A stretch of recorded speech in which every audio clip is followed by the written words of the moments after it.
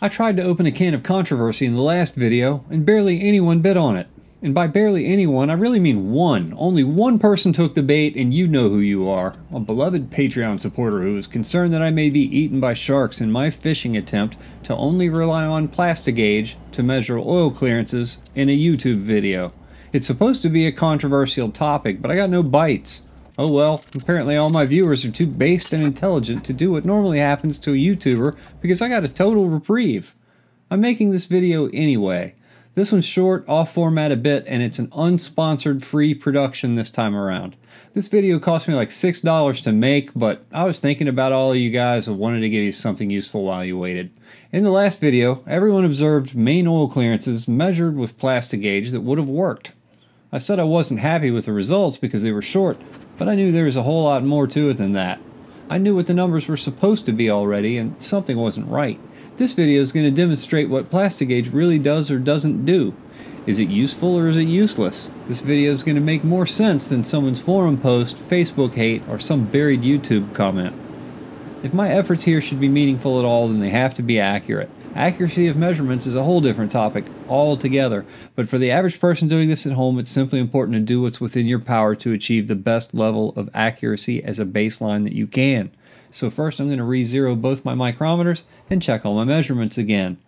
Don't worry, I'm just skimming all this. All these parts had some degree of work performed to them since the first time that I took these measurements, so verifying what we've got is part of this example. After checking all the measurements with the crank laying down, I stood the crankshaft up to check the 90s and the 45s, because if there's a bit of run out in one direction or the other, you want to go with the largest measurement that you find on each crank journal, and for obvious reasons. Whether a bit of polishing occurred or temperature changes happened, something affected my measurements by about 10,000th here or there on some of the mains. It's an easy fix with a whiteboard.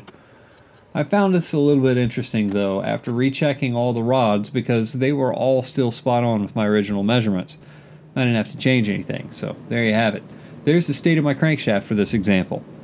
I was going to measure the big ends and the rod clearances, but I changed my mind for several reasons. I've already determined that they were fit for a different crankshaft, so they're not the clearances that I'd use anyway.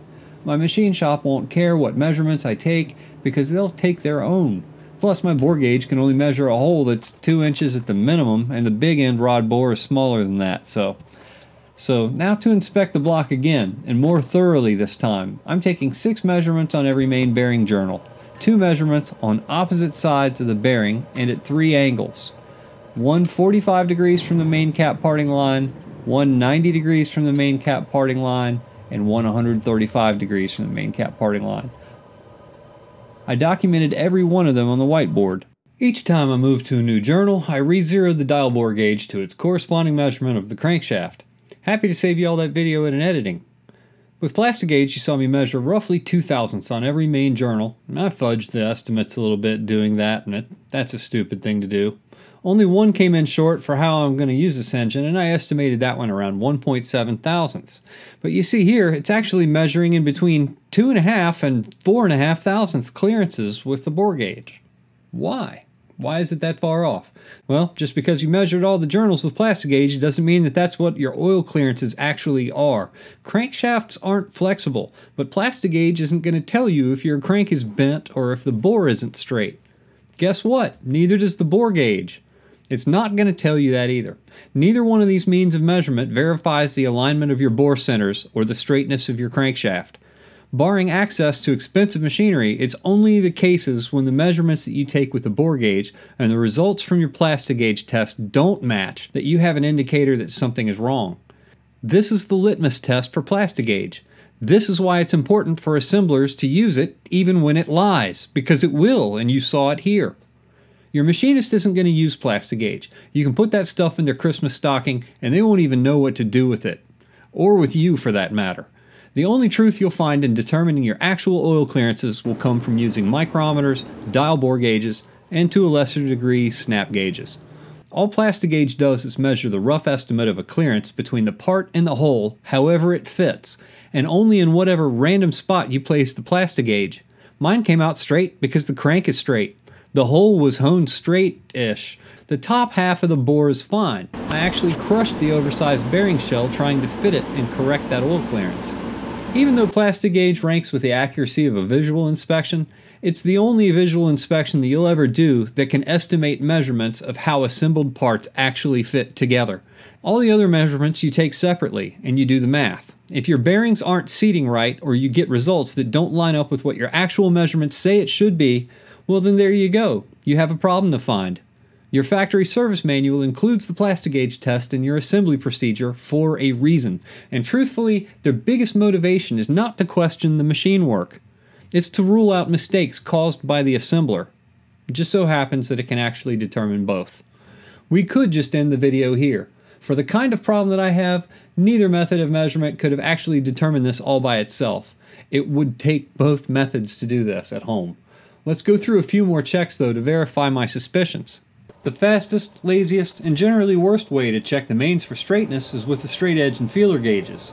Lay the straight edge down across the mains and see if you can fit the smallest feeler gauge under it. You can do this with or without a bearing girdle, but in my case, I do have a bearing girdle. This will quickly reveal whether your main caps are straight or whether the block's ever had work done to it before. Quick and dirties are the best kinds of tests to always do first. Non-invasive tests like this, or like the Plastigauge example, it can save you a whole lot of time. And just like with the Plastigauge, if you want to actually pinpoint a problem, well then you got a whole lot more measuring to do, but at least you know where to start. Just check out all this failure going on right here. The thickness of this feeler gauge doesn't actually matter because I've got two dissimilar materials here fighting each other, so the problem I'm finding is actually worse than whatever the smallest feeler gauge in my hand is. Just like in the last video where we checked out the bores, stress loads are at play in this example here today. Everything I said in the previous video about stress loads on castings from cylinder heads being bolted onto them, well, it also applies right here on the mains. This issue that you're witnessing is no reflection on the Kigley bearing girdle at all. This is a dynamite product and it's actually doing exactly what it's supposed to do. The material it's made from is far more rigid than a porous cast iron block. Right here you're seeing a problem with the block, not the girdle. Kigley has a very specific requirement for installation of this part, and you can see that my block does not meet that specification at all.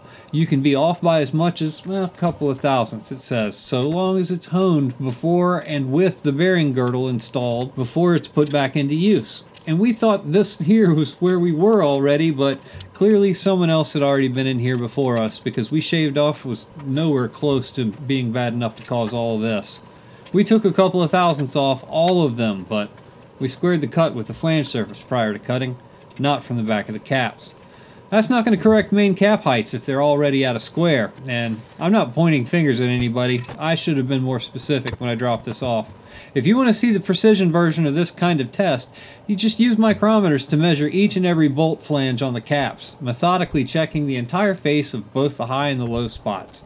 A flange that's not flat will pull the hole out of round once it's torqued. It takes a lot of time and patience to do this, but it's an easy, straightforward process.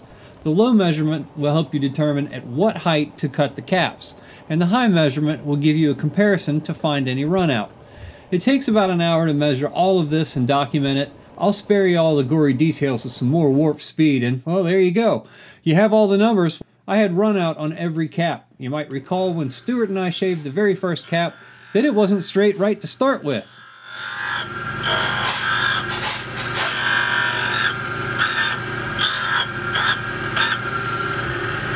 We made a pass of a couple thousandths, and we'll see that we've got a nice clean surface. We've got a little bit of warpage on one corner. And there we go. We had to cut it twice.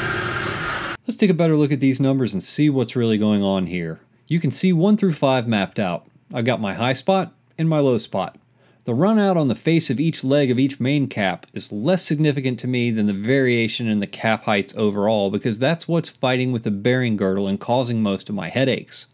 Looking at the bore, there's variation in the X, Y, and Z measurements, showing how stress loads pulling on the uneven caps that were sandwiched between the girdle and the block made the holes drift. You can pause it if you want to microanalyze this, but I'll get straight to the point for the people who find themselves trying to put a bearing girdle into a block that has uneven main cap heights. The problem revealed by these numbers is something that a machinist is capable of correcting, and the process is called a cap height reset. It's fairly invasive because it includes boring as well as honing, but it's what I've requested for a solution because of the power levels that I hope to achieve with this hole. My hole has to be perfect. If the main cap flanges in the block are all straight, and you verified this with a straight edge and your smallest feeler gauge, and then you do all that measuring stuff to the main caps and find that it's within 0.02, well then follow Kigley's instructions and you're going to be just fine. But if the main caps vary by much more than that, it's likely going to give you a whole lot of problems unless you do a cap height reset. We'll talk more about that process later. The point of this video is supposed to be about Plastigage and whether or not it's useless. More than its suspicious packaging and its methodology of use, my example proves that it's impossible for Plastigage to give you an actual measurement for your oil clearances. We all just busted Plastigage lying, and I thought that this is a useful example that the internet needed. These precision measurements, along with a set of feeler gauges, just told you how and why it lied. But even when everything fits perfectly, the measurement that you get is still just your own fudged estimate based on the width of a stripe that's printed on a poorly graduated piece of paper. So you're still guessing. But what should anyone ever expect from it when they only spent a half a penny for every dollar's worth of accuracy that they're looking for?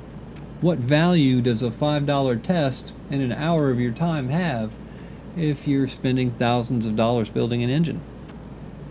I'll leave that up to all of you to decide. I really don't think there's anything more I can add to this.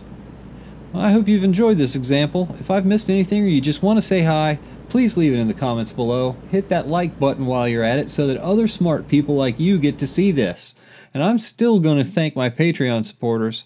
I explained to all of them why this video is not sponsored. Not this time, sorry. If you want to read more about that conversation, well, you can do it for as little as $1 per video, and the link to that is in the description. I'll be back with a normal length episode soon, so until then, stay tubed.